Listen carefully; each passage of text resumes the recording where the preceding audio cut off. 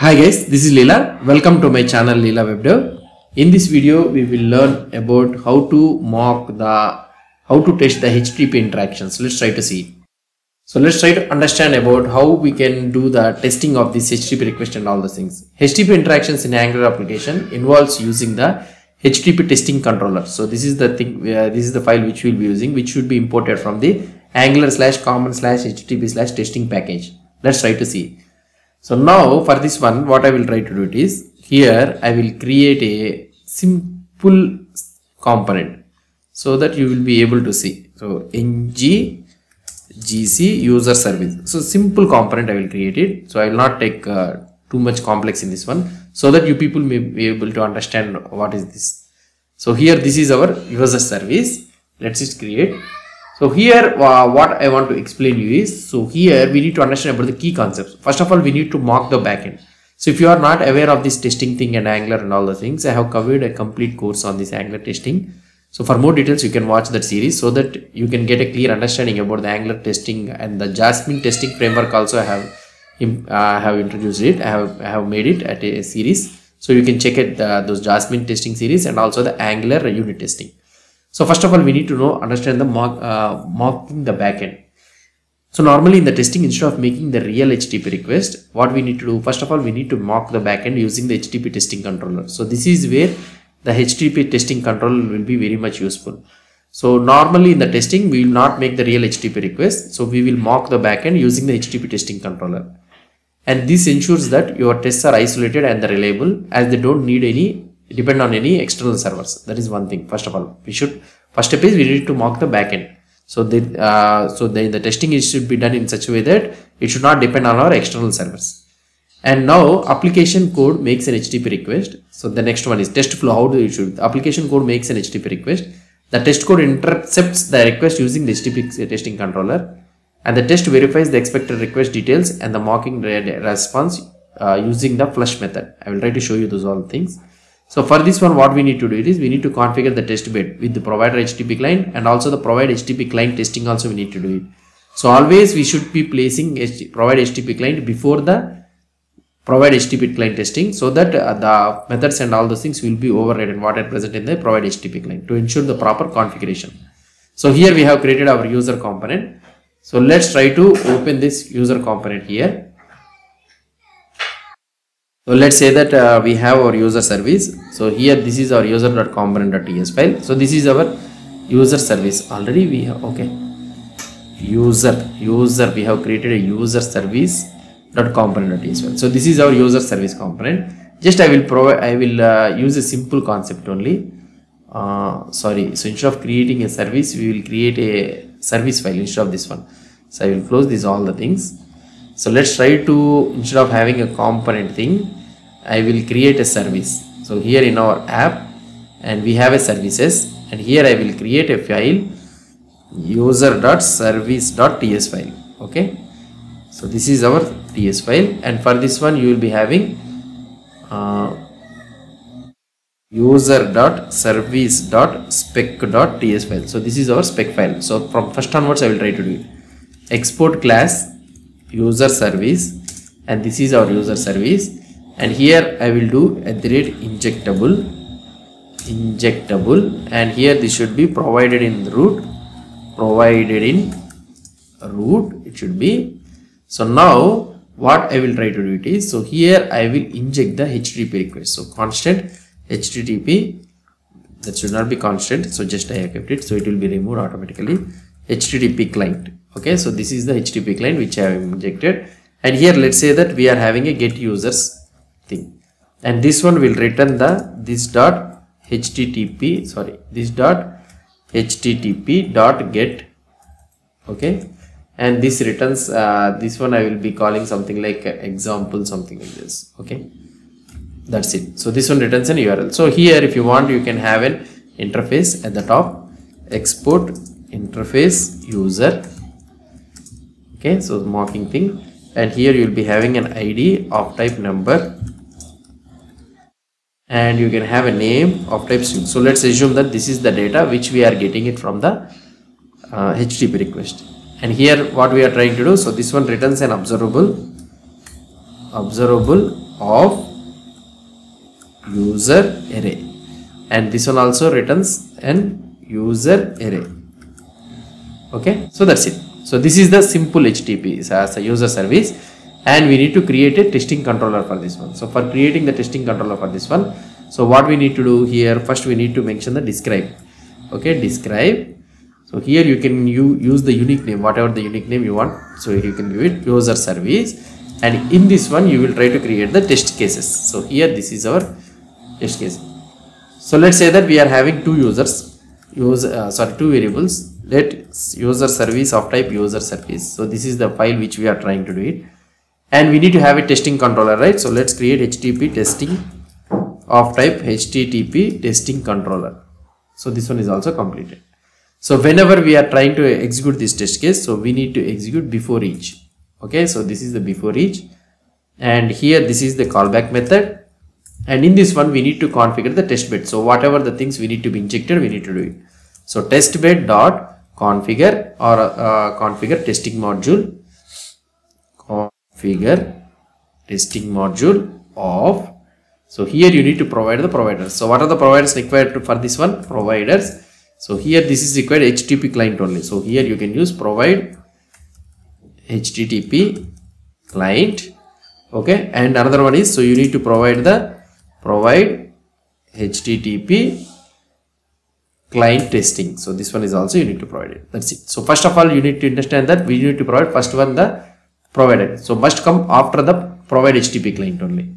So fine. So we have created this one. So this is our before each. So when the test is completed, so here you need to do user service dot. So we need user service is equal to test bed. So for this test bed we need to inject. Okay, inject of user service. So we will be getting the user service instance here, and we want to get the HTTP testing also. HTTP testing is equal to test bed dot inject of HTTP testing controller. So we got the user service and also this one. So now after completion of all this one, so what we need to do is, so we can have an after each. So that means when the test cases, every test case is completed, so this one will be executed. So here I am verifying this one. So that means I am removing all the things and I am checking the whether any test calls are still making or not. So I am verifying that no expected HTTP requests were made. So first one is the first test case what we need to write is it should fetch users. So that is the main thing, right? And this one here what we need to write. So now here mock data. So I will be creating the mock data. That is nothing but constant users is equal to, it's an array, and here you will be having ID of 1 and a name of Alice or anything, and here I will be having another one is ID of 2, and here I can have name of Bob. That's it. So these are the two mock thing. And now here what I will try to do, I will try to make the request. So here constant request is equal to HTTP testing dot expect. So only one request needs to be made for this one. So we need to expect that only one request will be made to the HTTP. So whatever the URL we are having it, right? HTTP URL / users. So we need to expect only one request only should be made. So here, and also we need to expect, okay, whenever we call the user. So here whenever we call the user, I will try to show you. Here let's try to make a request. So otherwise, so user service, we have the user service dot get users. I am calling this get users, and I will use the subscribe thing. Okay, so now you will get the users. So here you will try to get the users. So that's the thing.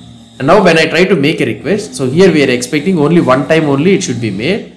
And also here I am thinking that expect request dot method. Okay, it should be is equal to get request. Sorry, request dot method dot to be get. So this is the request which you are trying to make it. Okay, so get request also we have made it. And what I need to do, so I need to send the response data, right? So you need to use the flush of the mock data. I will try to send it. Sorry, the mock users, or otherwise the users I will try to send it. So you can have the mock users or users. So now you will get the users here. So here you need to check that whether the users are length or not. So expect here I will try to make it as a mock users so that you will not have any confusion. And also here also I am using the same name, right? So that's why. So here the users are there, and here you need to expect the users, that is nothing but the users which you are trying to get it, dot length to be 2. So why? Because we are sending the mock data only the 2, right? So here to be 2. And also here you can check that expect the users to be equal or to equal, you can check anything, to equal of mock users, and these users should be equal. So that's it. So this is how you will be making the request here. So if you are handling the errors, means you can also handle the errors, that it should, if any error occurs, means it should handle error.